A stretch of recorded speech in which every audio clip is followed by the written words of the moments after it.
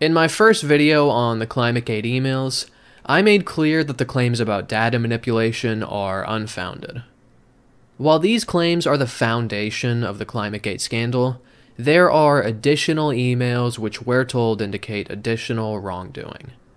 In this video, we're going to focus on the claims that the CRU scientists suppressed research not supportive of global warming, subverted the peer review process, and pressured into resignation editors of journals who allowed publications which went against the global warming consensus. Let's begin by reading what Conservapedia has to say. The ClimateGate emails showed that climatologists had conspired to suppress research that challenged the global warming orthodoxy. Their source for this claim is a dead link, but I found what appears to be a copy of the article, and it basically just repeats this same assertion without pointing to a specific email or quotation to support the claim. Call me old-fashioned, but I prefer to actually substantiate my claims with evidence, especially when we're dealing with a trove of hundreds of emails. Are we expected to have read through every single email and just be like, oh yeah, clearly he's referring to email number 726 here? But if I had to make their case for them on this point as convincingly as I could, I would reference one particular email written by Phil Jones. As the Register writes, in one email, CRU director Phil Jones vowed to keep two opposing papers out of the scientific literature, even if we have to redefine what the peer review literature is. Let me start off by getting technical here and pointing out that Jones was not attempting to keep these papers out of the scientific literature, because he's referring to papers that already were in the scientific literature. He's talking about trying to keep these papers out of the IPCC report on climate change. Exclusion from one particular report and exclusion from the scientific literature generally are two very different things, and the distinction is important. But why is it that Phil Jones wants to keep these papers out of the IPCC report? It's because, in his view, they're garbage. As he writes in the email, the other paper by MM is just garbage. I can't see either of these papers being in the next IPCC report. Kevin and I will keep them out somehow, even if we have to redefine what the peer review literature is. So here's the scandal, ladies and gentlemen. A climatologist, in his view, tried to keep a few shitty papers out of the IPCC report. I'm wondering what it is that climate change deniers would have liked to have seen here. Would we prefer that he instead said, these papers are trash, but I really hope they make it into the final report? This wouldn't make much sense, would it? And I'm wondering what percentage of the ClimateGaters expressing outrage over this email excerpt even have the slightest clue about what those papers are discussing. How many of them have read and understood these two papers, and thus have a solid foundation for this outrage? How many of them, without pausing this video to do a Google search, could explain to me exactly why these two papers would have made a valuable addition to the IPCC report? I would imagine that the vast majority of them are coming at this quote from a position of ignorance and assumption. Ignorance about the contents and quality of these papers, and assumption that these papers somehow reject global warming, and do so in a methodologically sound manner. And yes, I'm also making that assertion from a position of ignorance and assumption, so I don't think anyone knows what the fuck is going on right now. If you haven't actually read these papers, or at least gained a superficial knowledge of their contents, on what grounds do you object to their exclusion from the IPCC report? Is there something intrinsically immoral about attempting to exclude certain papers from reports because they're perceived as poor quality? Obviously not, so indignation over this particular quote strikes me as insincere and manufactured. It appears to me from this email that Phil Jones was basically attempting to exercise some quality control over what goes into the report. And the thing is, he wasn't even successful. As we read on sourcewatch.org, IPCC Chairman Rajendra Pachauri stated that the papers that had been criticized were not suppressed, and were actually discussed in detail in Chapter 6 of the Working Group 1 report of the IPCC Fourth Assessment Report. This shouldn't strike us as a surprise, because these IPCC reports are massive collaborative projects that dozens, if not hundreds, of people work on. Just one chapter of the fourth report, for example, had 10 lead authors and dozens of contributing authors. Thus, there's no guarantee that even two extremely influential scientists could exercise tight control over what does and doesn't enter the final report, because the decision-making process in science isn't just the dogmatic following of orders. Instead, it's a meritocracy, where the best idea wins. Here is the cold reality that the sleeping bum of conspiracy awakes to when he's splashed with a bucket of truth. The treacherous pulling of strings in science isn't nearly as easy as we might imagine in our paranoid fantasies.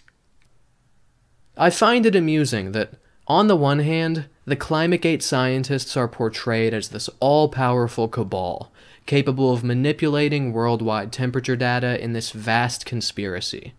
Yet at the same time, they're not even capable of excluding a measly 2 papers from a climate change report. How do we reconcile the discrepancy here? I also find amusing the idea that 2 scientists would be capable of utterly redefining what peer review literature is, as if the rest of the scientific community would be like, oh well, okay then. This statement about redefining peer review literature almost certainly was not meant to be taken literally, but instead is just a way of expressing that he's going to try very hard to prevent these papers from entering the report. It's like when a person says, I'm going to figure out how to solve this problem even if I have to go to the ends of the earth. They're not literally going to go to the ends of the earth. Indeed, the earth doesn't even have ends, as it's spherical. They're just conveying to you how seriously they're going to attempt something. And that's what I think Jones was doing here. I suspect it might have even been made as a tongue-in-cheek remark, although it's hard to say, because it's obviously not easy to discern tone and sarcasm from text alone. I mean, Christ, I'll sometimes get an ambiguous text and be like, I'm not sure if this person is joking, hates me, or is about to kill themselves. But even if Phil Jones was completely sincere in this grand ambition to redefine what the peer review literature is, good fucking luck is my reaction. Or I suppose I should say, better luck next time. Another claim we often hear is that the ClimateGate scientists were found to be undermining the peer review process. As we read on PJ Media, scientists on several occasions discussed methods of subverting the scientific peer review process to ensure that skeptical papers had no access to publication. In 2003, Tom Wigley, of the University Corporation for Atmospheric Research in Boulder, Colorado, complained that paleoclimatologist Hans von Storch was responsible for the publication of crap science in order to stimulate debate, and that they must get rid of von Storch as an editor of the journal Climate Research. He indeed subsequently resigned. And as John Lott writes on Fox News, there have also been discussions to silence academic journals that publish research skeptical of significant man-made global warming. Professor Mann wrote, I think we have to stop considering climate research as a legitimate peer-reviewed journal. Perhaps we should encourage our colleagues in the climate research community to no longer submit to or cite papers in this journal. I think the first step is to understand what it is specifically that these scientists were upset about. As we read in an email written by Michael Mann, the Soon and Baliunas paper couldn't have cleared a legitimate peer review process anywhere. That leaves only one possibility, that the peer review process at Climate Research has been hijacked by a few skeptics on the editorial board. My guess is that von Storch is actually with them. There have been several papers by Pat Michaels, as well as the Soon and Baliunas paper, that couldn't get published in a reputable journal. This was the danger of always criticizing the skeptics for not publishing in the peer-reviewed literature. Obviously they found a solution to that. Take over a journal. And as Phil Jones wrote in another email, I looked briefly at the paper last night, and it is appalling. They have no idea what multi-proxy averaging does. By their logic, I could argue 1998 wasn't the warmest year globally, because it wasn't the warmest everywhere. The responsible editor for this is a well-known skeptic in New Zealand. He's led a few papers through by Michaels and Gray in the past. I've had words with Hans von Storch about this, but got nowhere. So these scientists are plainly upset about the publication of research which they view as extremely flawed. They're upset that poor quality research is making it to publication as a result of lax peer review standards that so-called climate change skeptics are responsible for.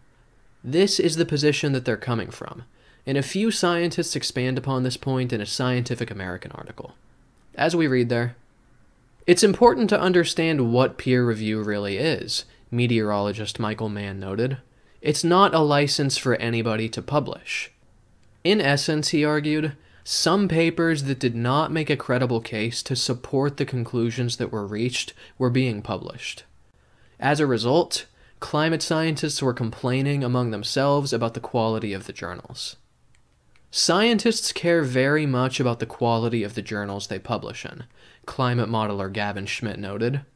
If a journal is perceived to have lax reviewing standards, then you are tarred with the same brush if you publish in that journal. Your work becomes devalued. I think there is a legitimate concern here, that regardless of its veracity and quality, any research that casts doubt upon global warming will automatically and unfairly be described as crap science by these scientists, and if they had their way, they would block such research from making it through the peer review process onto publication. If this was their MO, then it would be objectionable and we should rightly condemn it. What research makes it to publication shouldn't depend upon the conclusion that it reaches, but instead the soundness of the research methodology. That is the crucial distinction here. But look again at the language used in these emails and ask yourself, are they objecting to the conclusions of the research or the poor quality of the research methodology? They're not just saying, I don't like the conclusions of this research, and that's the only reason I need to oppose this journal and pressure for the resignation of its editor. They have specific critiques of the methodology of this research. They make this clear in the emails, and they make this even more clear in subsequent publications which challenge the specific paper that they're referring to here. As the subject line of Mann's email makes clear, they're primarily responding to a 2003 publication by Willie Soon and Sally Baliunas, which, if you ask me, sounds like a folk music duo. In their paper, Soon and Baliunas conclude that, across the world, many records reveal that the 20th century is probably not the warmest, nor a uniquely extreme climatic period of the last millennium.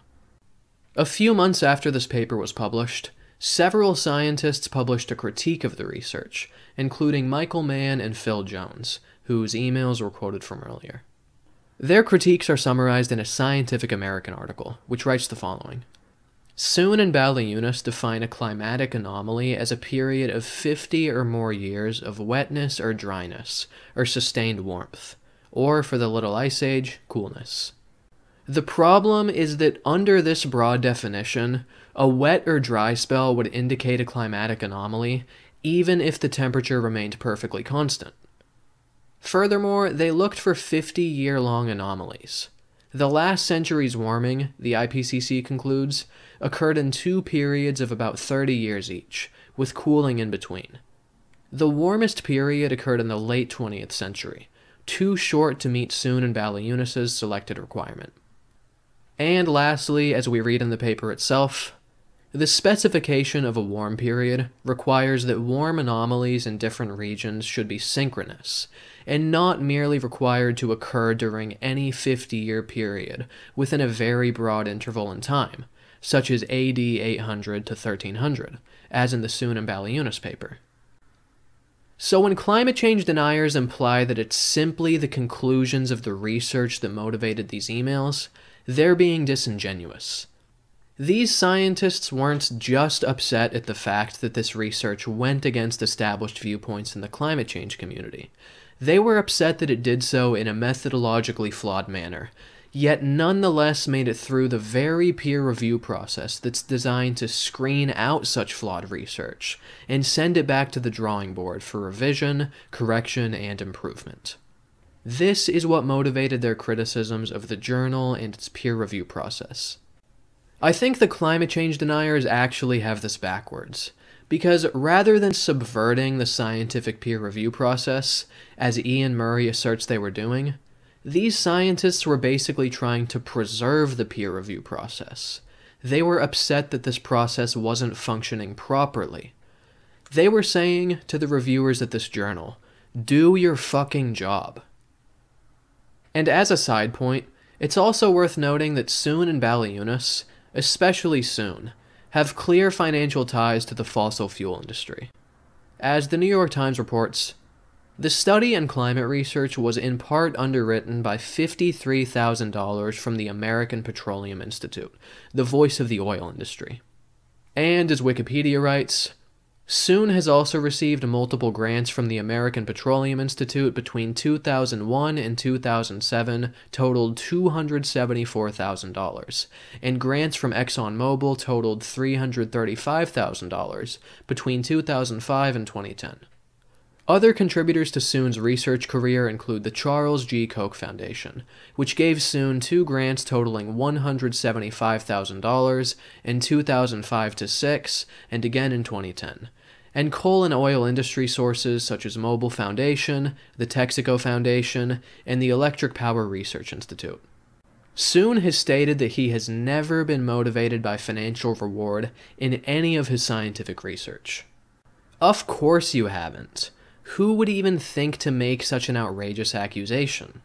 Clearly, the fossil fuel industry is throwing such enormous sums of money in your direction because they trust your impartiality. It's not like they have a vested interest in minimizing our beliefs about the severity of global warming, caused in large part by fossil fuel emissions. No.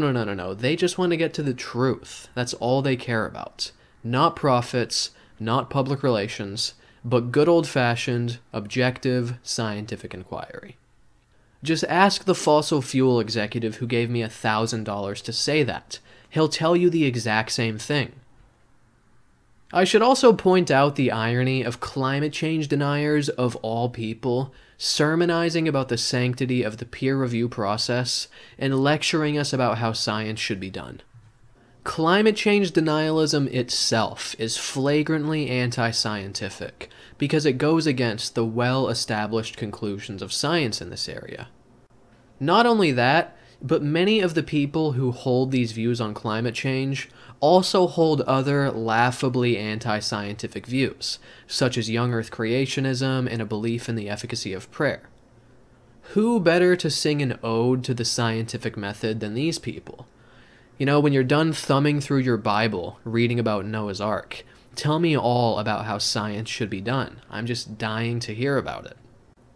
Conservapedia encourages its readers not to despair when it writes that ClimateGate should be seen not primarily as a setback, but as an opportunity to cleanse scientific method, to take science away from politics, good causes, and alarmists. Invest climate science in bodies of guaranteed neutrality, openness, real and vigorous debate, and away from the lobbyists, the advocates, the gores, and professional environmentalists of all kinds. By the way, who the fuck is responsible for editing on Conservapedia? Because every single article that I read on there is just completely littered with typos and obvious grammatical mistakes. I mean, you could wake me from a drunken stupor, ask me to proofread something, and I would do way better than these people do. Setting that aside, let's take a look at this quotation. Guaranteed neutrality. This is one of those seemingly innocuous phrases that actually could have a horrendous, operational definition. It reminds me of the creationists who say, teach the controversy, give equal time to both sides. This might seem like a reasonable approach on the surface, but giving equal time to nonsense, to pseudoscience, to obviously inaccurate garbage is the farthest thing from reasonable. It gives students the misimpression that the positions are on an equal footing, and it is a waste of time and educational resources. In the context of ClimateGate, how could we guarantee neutrality if the basis for rejecting some of these publications is the soundness of the research methodology?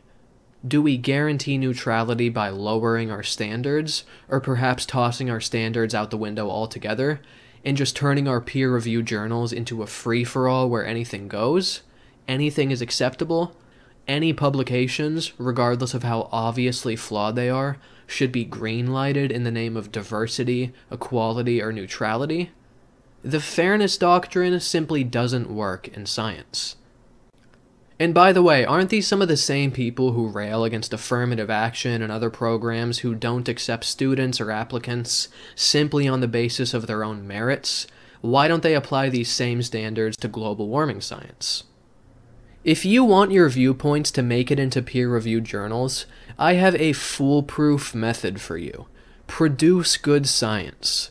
Run experiments, collect data, and draw conclusions in a sound way.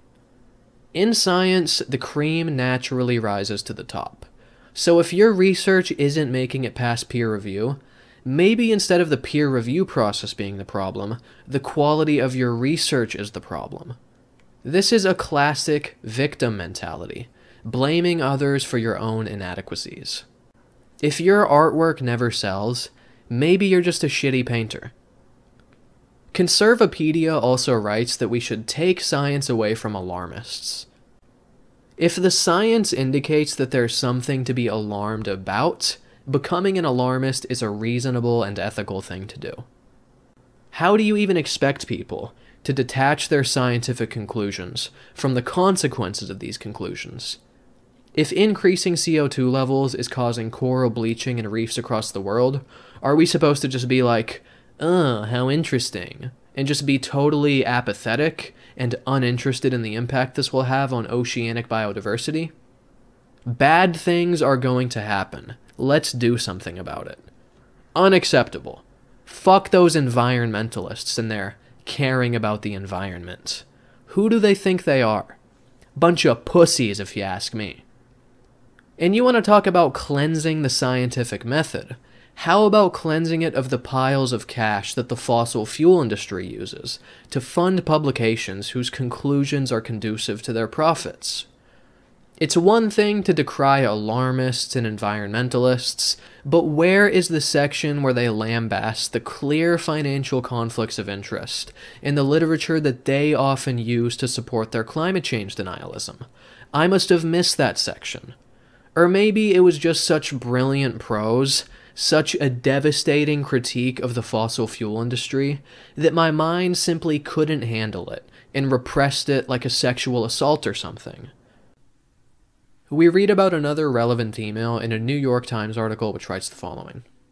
Some of them are embarrassing, said Pat Michaels, a senior fellow in environmental studies at the Cato Institute. Much more important are the emails showing attempts to intimidate the editors of journals in the refereed scientific literature. Messages Michaels objects to include a March 19, 2009 email from CRU director Phil Jones, in which he complains to another scientist about the new editor of Weather, a journal published by the Royal Meteorological Society. If I don't get him to back down, I won't be sending any more papers to any RMS journals and I'll be resigning from the RMS, Jones writes, in an apparent protest to a change in the journal's guidelines for authors. The important thing to understand about this quote is that it has nothing to do with the global warming versus denialism debate. The scientists are just upset that this journal is requiring authors to provide not just all of their data, but all intermediate calculations as well, which they presumably view as a needlessly burdensome waste of their time. As Benjamin Santer writes in his email, if the RMS is going to require authors to make all data available, raw data plus results from all intermediate calculations, I will not submit any further papers to RMS journals. And as Phil Jones writes in his email, the issue is that this is intermediate data. The raw data that Ben had used to derive the intermediate data was all fully available. If you're going to consider asking authors to make some or all of the data available, then they had done this already. The complainants didn't want to have to go to the trouble of doing all the work that Ben had done. I hope this is clear. Now, you might say that these intermediate calculations should be provided, that it would facilitate independent verification and the correction of mistakes, and these are all perfectly reasonable positions. But to frame this as intimidating the editors of journals seems pretty dramatic, because what they're really saying here is, we don't want to have to go through all this trouble, and if you don't change your policy, we will no longer be sending you our papers. This isn't intimidation. This is simply objecting to a policy change in a straightforward manner. Again, you might think that the policy is a good idea and that they should comply with it, but I just don't see anything egregious here. You might also say, aha, but the reason they don't want to provide these intermediate calculations is because if they did, it would demonstrate that they've fabricated their results. I don't know how you could possibly prove that this is anything more than paranoid speculation, and the emails contain no indication that this was their motive. Remember, these were private emails which were hacked. If they didn't want these intermediate calculations being scrutinized because it would expose their fraudulence, wouldn't they have mentioned that in the email? A clear indication of motive that we see in the email is Ben Santer typing in all caps, all data, raw data plus results from intermediate calculations. In my view, his emphasis here makes pretty clear that they view this as excessively burdensome, not that they view it as a potential window into their falsification of data.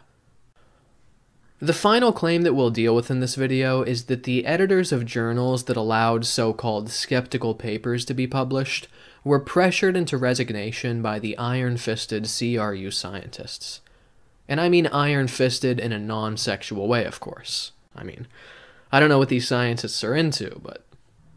As an example of this viewpoint, Ian Murray writes the following on PJ Media. Tom Wigley complained that they must get rid of von Storch as an editor of the journal Climate Research. He indeed subsequently resigned. And as we read in the comments section of a ClimateGate article on joannova.com, they also got James Sayers, editor of Geophysical Research Letters, fired. Here's some background information about this other journal, from The Guardian. When Geophysical Research Letters began publishing what Mann, Wigley, Jones, and others regarded as poor-quality skeptical papers, they again responded angrily. This is truly awful, Wigley said, adding that, if you think that Sayers is in the greenhouse skeptics camp, then if we can find documentary evidence of this, we could go through official AGU channels to get him ousted. First, let's assume that in both cases the ClimateGaters are correct. These climate scientists wielded their considerable prestige in the academic community and pressured these editors into resigning. As we've seen, the motivation for such pressure was the concern that the peer review process wasn't properly functioning, and that so-called crap science was subsequently green-lighted for publication. If the peer review process at a journal indeed became so careless and inadequate, would it not be a reasonable response to call for the editor of this journal to step down, thus making room for somebody who would be more responsible and meticulous? I see nothing sinister about these actions. But the thing is, both of these editors have made unequivocal, in their own words, that their resignation was their own decision, which was not coerced or pressured in any way by the devious machinations of these particular scientists. As we read on Wikipedia, on December 22, 2009, von Storch responded in the Wall Street Journal that his resignation as editor of Climate Research had nothing to do with any pressure from Jones, Mann, or anyone else, but instead he left this post on my own, with no outside pressure, because of insufficient quality control on a bad paper, a skeptics paper at that. And this bad paper that he's referring to is none other than the Soon and Baliunas publication. Von Storch definitely did not view this as publication of the year. Just read what he had to say in his resignation letter. The review process had utterly failed. Important questions had not been asked. Some editors considered the problem of the Soon and Baliunas paper as merely a problem of opinion, while it was really a problem of severe methodological flaws.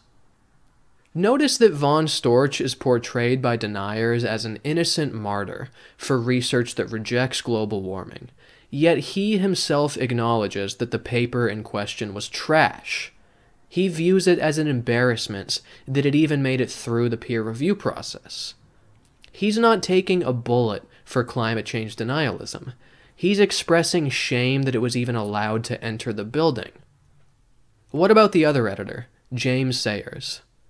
As we read in an article in The Guardian, a year after the row erupted, in 2006, Sayers gave up the Geophysical Research Letters post.